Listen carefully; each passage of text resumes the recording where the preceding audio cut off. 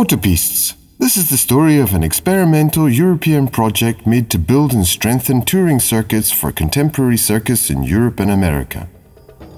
The origins.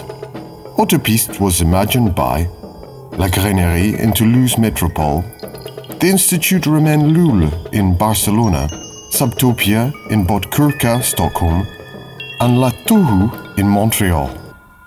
4 cultural organizations willing to try out touring models and improve touring circuits for contemporary circus in their own territory, and internationally from these 3 capital regions for circus arts. Each region has its specific context. In the French-Spanish area around the Pyrenees, the circus sector is in a very dynamic period of structuring. In the Nordic area, they're working on how to structure their local network and associate Baltic countries in readiness for network programming. In Quebec, inviting European artists is expensive and can paralyze a tour for weeks because of shipping. Collaborating with their American neighbors is then a challenge. While in all these areas, the local market is too small for artists to live from their art, there is a strong link between an important artistic community and their networks.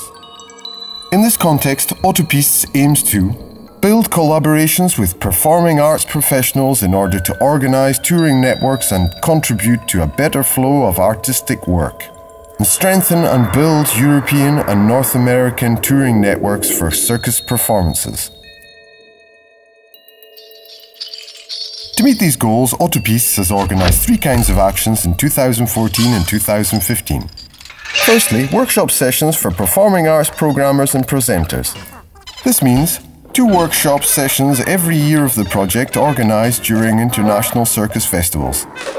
25 programmers from Canada, the United States, Nordic and Baltic countries, France and Spain selected on open call every year. Artistic and aesthetic debate, shows, discussions about shared transnational programming and concrete application. Secondly, experimental international tours. In 2014, our first network touring experiment had been organized in Southwest Europe with company Nader Arts Vivant, an emerging Canadian artist, and a young Swedish company, Magmanus Company. The second experiment was in 2015. As a result of the first workshop sessions, several shows have been touring with the economic support of the project. In Nordic Europe, the emerging French-Italian company Betty Combo, the Canadian company The 7 Fingers, and the Catalan company the Industrial Teatrera. A large Canadian and European tour was organized with the Swedish company Magmanus with more than 20 dates. Thirdly, evaluation and dissemination seminars. The seminars are made to gather good practices from our 2-year-long experiment and disseminate them towards a wide range of performing arts professionals. What's next? And now?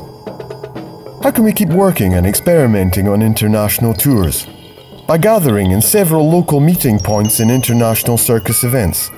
By collaborating through new cooperation projects.